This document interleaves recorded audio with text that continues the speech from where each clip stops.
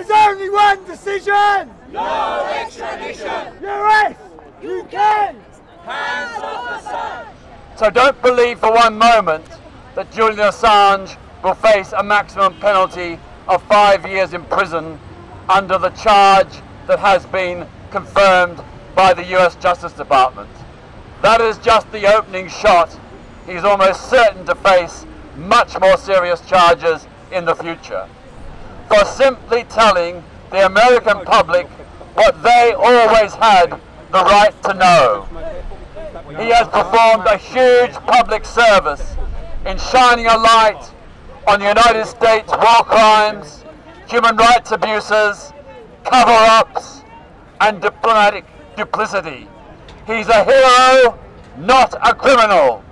And Theresa May should never ever entertain the idea of colluding with Donald Trump to put Julian Assange on trial.